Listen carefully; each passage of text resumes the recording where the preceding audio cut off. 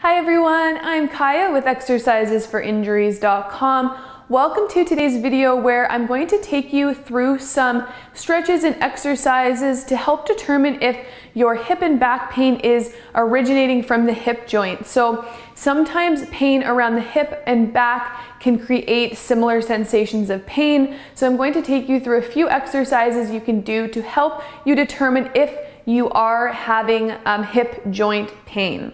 And then if you decide that you do and you need to loosen up the muscles around the hip, I'll give you a few stretches for that as well. So the first thing we're going to do to determine if the hip joint is involved in our pain is go through 3 stretches, and we're looking for pain that is in the groin area or in the front of the hip, usually the outer hip. That's where we have lots of muscles, so as we stretch, it's natural to feel discomfort in those areas as we stretch the muscles. So we're looking more for pain in the groin area as we go through these stretches. So we're gonna start with a single leg knee to chest stretch. So coming to lie down, I'm going to pull my right knee in towards my chest, left leg lengthens out, and I'm looking for pain in the groin or the front of the hip here.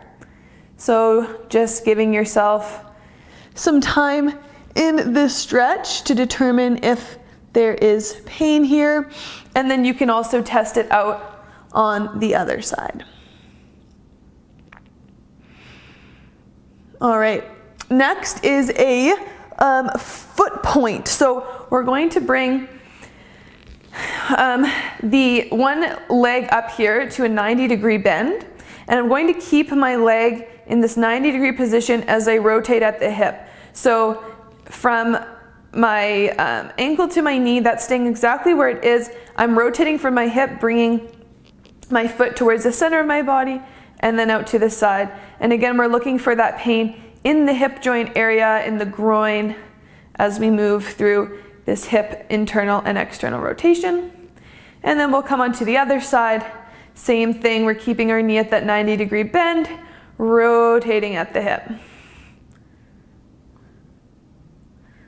All right, our last test stretch here is a knee out. So I'm going to bring my right ankle over my left knee and allow my hips to fall over to the left. My right hip's coming off the floor here, but my left hip's planted, and I'm looking for any pain in the right hip, specifically in the groin area, holding for a little while here, 20 to 30 seconds, and come back to center, and then checking on the other side, left ankle over right knee, falling over to the right here, looking for pain in the left hip, and remembering you'll probably feel some discomfort in pulling on the outside of the hip as the muscles and tendons stretch, but we're looking for pain in the actual joint and in the groin.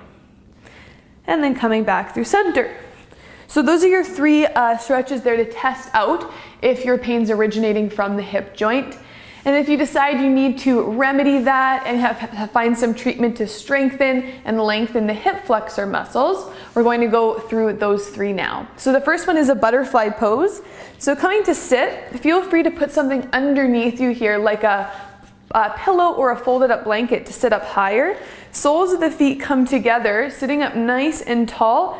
And then if you need to deepen it, hinging forward at the hips, pressing the knees down away from you, holding for 10 to 20 seconds, stretching into the hip and groin area. All right, number 2 is bridge pose. So coming onto your back. Heels are just close enough that you can feel the backs of them. We're gonna press into the heels, lift the hips up to the ceiling, squeeze the glutes, and the more we squeeze the glutes, the more the hip flexors will be able to open. So hold and breathe here for 10 to 30 seconds. So we're strengthening our back body and opening up our front body. And then slowly releasing. And our final exercise, this one will help strengthen our hip flexors, is a knee hold. So coming to stand, we're going to find a slight bend in our left leg as we lift our right knee, the upper part of our leg, towards the ceiling, balancing on one leg, maybe finding something to look at on the floor, for 30 seconds, strengthening the right hip flexor here. And then after the 30 seconds is up, lifting the left upper leg towards the ceiling, strengthening through the left hip flexor. 30-second hold, and then once that's complete, releasing down. So there you go. I hope that helps you determine if your pain is originating from the hip joint. I hope you try these out and you find them useful. Make sure to check out exercisesforinjuries.com for more resources, and I hope I'll see you in another video very soon. Take care.